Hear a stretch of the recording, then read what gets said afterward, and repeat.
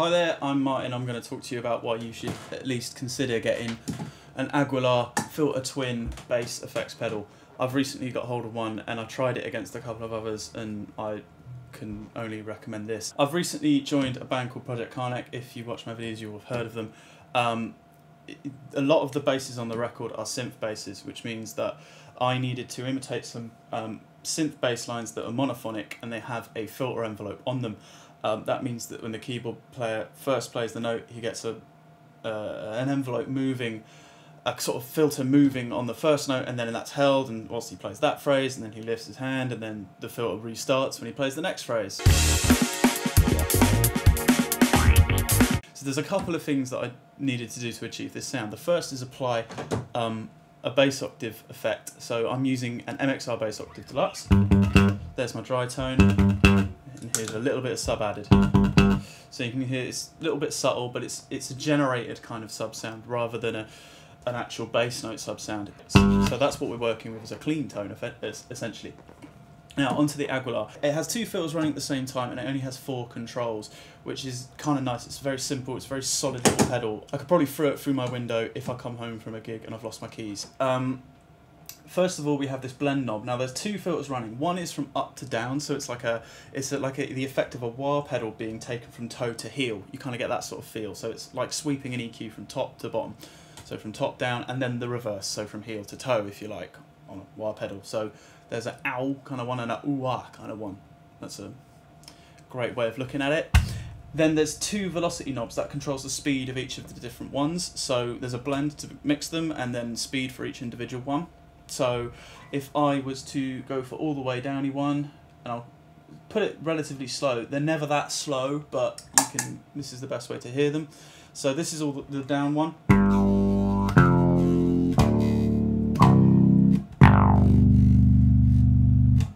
There we go, and then the uppy one.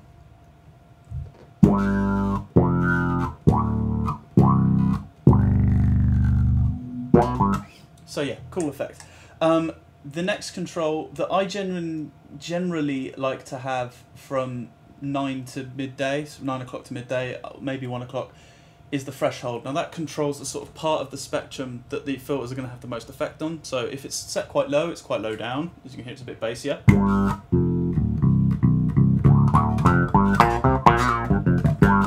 If I take it up to about 1 o'clock, and then all the way up. I'm not really into this, to be honest. It's not my taste, but here we are.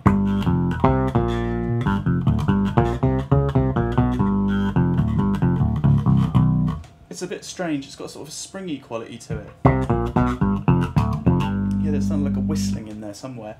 Take an example of a blend. So what I would do for that synth sound is, first of all, I'm going to need it to go from top to bottom. That's the emphasis that we need, because the filter on a synth will start open and then close up a bit.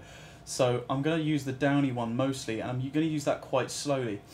But what I can also do with this that I quite like is I can use the quick up one to create a strange attack. So here it is mixed in most of it. It's got a percussive quality to it. Bring that threshold back where I want it. It's real slappy, kind of like whoa. Now mixed all the way that way, it's a bit much, but if I bring it back here,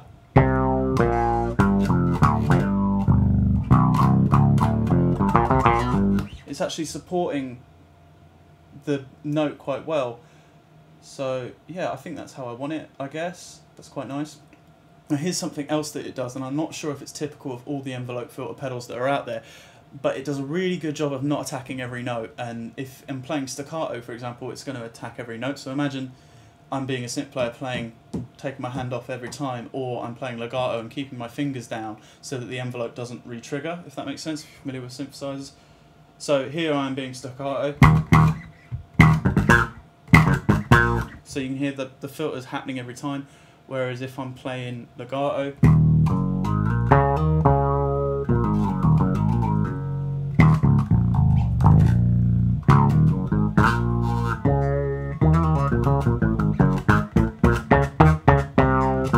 now obviously I have to influence that a bit with my playing. I have to soften up or whatever, but it's doing a pretty good job of it. So that's pretty key. So something I wanted to point out about this pedal as well against the EBS BassiQ and the MXR M82, which are the other two I tried and didn't really like, to be honest. Particularly the MXR, I felt has, like, in the decay of it, in its sweep, it kind of peaks the audio a bit. It's like it raises the volume and kind of distorts part of the spectrum, whereas this is very flat. It doesn't make the note louder at any point. The BassiQ by EBS wasn't so bad. It had 3 settings. It had a down setting, an up setting, and a very up setting. All of the sounds on it were just a bit too aggressive, and they weren't really what I was trying to do. So it wasn't appropriate. I was always coming back to this. It's a nice, simple tone. And also with the EBS, and less so with the MXR, because I didn't really give it a chance, to be honest.